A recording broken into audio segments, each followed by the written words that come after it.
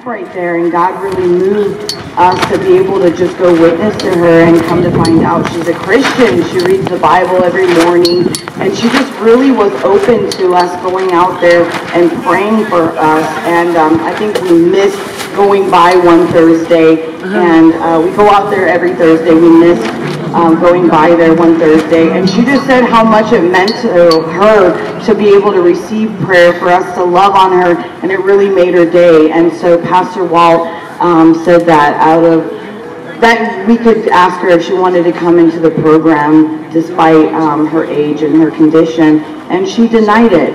And that just really hurt my heart, that men and women would just settle for what's going on out there, that they would settle to be homeless and lonely. Yeah.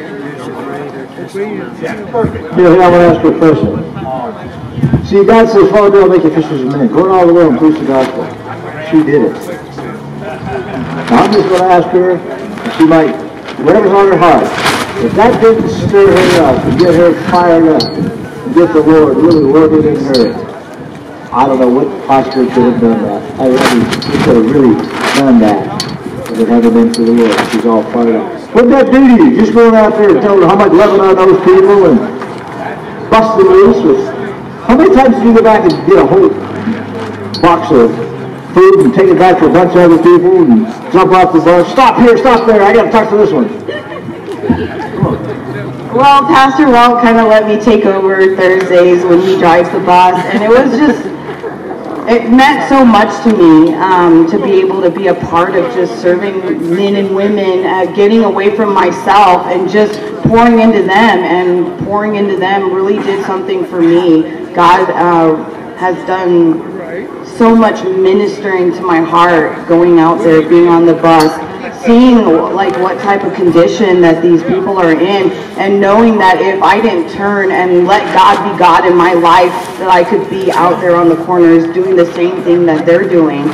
So it's opened my eyes, and to know that God's a reckless lover and he loves us no matter what's going on, it just shows me that I need to do that for others. And I love this ministry, that's what happens, is that we're pouring into people that are overlooked or walked by, and just to know that they're there and they're alive, and to be able to go show them love and let them know that, hey, no matter what, people do care about you, that it's not really about feeding, it's about showing love over and over again until they get it. A lot of people didn't want to get on the bus and they would cuss me out, but just keep on going, just not stopping, letting God work in your life, and just no matter if they deny you yes or no, just to know that one day they're going to feel that love. And at the end of the day, we all need Christ, we all desire friendship, and we all desire love. So put that in your pipe and smoke it. Amen. Is that good stuff? You have to remember, it's God working in us, doing His will, His pleasure. Now here's the neat thing I want you to realize. It's God working in us. God works in us. When you open your heart to let Him come in, you think He just sits in there and stagnates? Oh, Jesus loves me. Yeah, He does. And He's stirring, He's working in you. He's working out His plan. And His plan is to glorify Him, like I said. We become more like Him. He makes us more like Him. So He's working in us, doing His will, His pleasure. Now remember, it's His will that none perish. So He puts that in our heart. Follow me, I'm going to make a fishers of men. And that's why I question. If you're not truly going out and ministering to people, I question if your relationship is right with God. It could be fear, it could be whatever else. Or you know, I've been called to do that. Yeah, you have. We're all called to do that. There's gifts, yes. But that soul winning is not a gift. It's a command. And see, once you start doing that, and then God just sees you pour back into you, it's kind of like doing those you'd have others do unto you. You know, when you go out and love somebody, care for somebody, like Jamie, I used to get the biggest kick out of her. She'd get so excited, she'd be bouncing all over the place. She might have been just over there thinking, "God, she wasn't fired." She got a little fired up. But that's what happens to you. You get so fired up, man, just by just simply doing the simple will of God.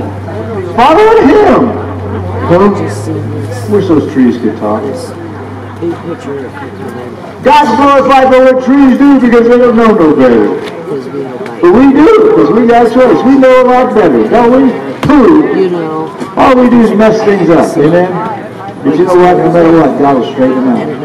And that's what's so neat about the people living in jail, like we go to jail, prisons, on the streets, every place we go, and we see people who are truly, truly hurting, bound up by drugs, alcohol, so despondent, all the above, knowing that God can more than change them. Because He said, you go, I'm going to go with you. And what He says, if any man be in Christ, they're new creatures. God changes us. He changes them. They got a new heart. They got a new mind. They got a new start over. That's the truth. You know what Apostle Paul said? He was doing it wrong and got saved. Think about that. He was hell-bent on doing everything he wanted to do. Because, in fact, there's a scripture in the Bible. Just a minute. Is there something I put in my Bible on the stand? I'm going to read this scripture. I just thought I needed a music stand or something. Don't have the music stand? Okay. Let me just... Monday. That's fine. If I can just put this down for a second. Good to see you. Have a good day. Rest of the day. Yeah. Now listen to this. Paul was extremely successful. The Apostle Saul, right? He was a Pharisee of the Pharisees. He was a Roman citizen, which was quite an honor in those days. And he came from the best family and so forth. And I'm sure he was wealthy and highly, highly, highly educated. In fact, he was brilliant. And he had a desire in his heart, just like many of us do, to become successful. And all his job is to stop this Christianity thing, the thing that was called away, because they were interfering with his church. And he was very, very zealous. He was hell-bent on putting them down. Amen? So, he got letters, he got authority from the high priest to go to Damascus and really just put down people there because they're really trying to serve this way. It's one way Jesus got a hold of them and knocked him to the ground. That's like many of us. What happened to you when the Spirit first spoke to you? When it was time for you to get saved? Did you both grow right complain, I'm not ready, on and on and on? You know what Paul did? He says, who art thou, Lord? What are you telling me? What do you want me to do? And you know what he did? Exactly what God told him to do. And he switched gears. He was going to switch polarities. He's going one way, turned around, went the other way. And you know what he says? I want you to listen to this. You're very successful. And in Romans 3:7 says, I once thought all these things were so very important. That's like somebody being successful. Having all kinds of money, position, all of the above, right? I once thought all these things were so very important, but now I count them worthless because of what Christ has done. Yes, everything else is worthless when compared to the priceless gain of knowing Jesus Christ my Lord. I can't read because I'm, you know what, when something don't work, guess what you do? I quit, I can't do this. Come on. When you got adversity against you, what do? You praise the Lord. You just let God be God, right? There's always a better way, another way. Sunglasses on?